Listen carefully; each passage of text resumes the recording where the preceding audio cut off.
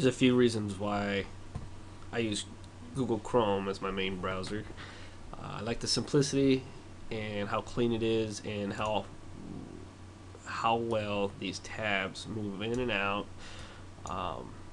So you can pull a page out to its own window, and a couple other things here.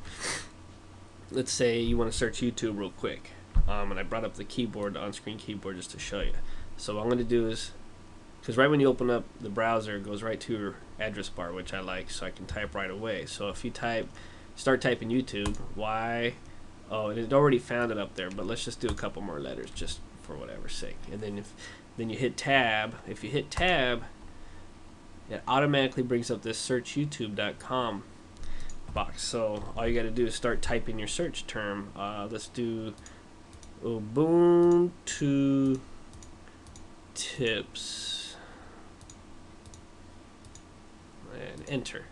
So right away it starts searching YouTube, and there's your tips, or there's your results. Hey, look at this one. Another thing, let's see, we don't need to see that one. Another reason I like it is if you're on a site such as addicts.com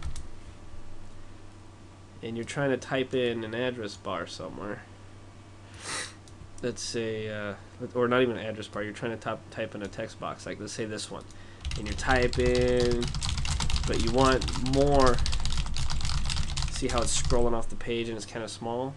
Let's say you want a little bit more space to work. Check it out. You can drag it, you can put in your PHP code or whatever kind of HTML code you want, and you can still see it. I really like that feature.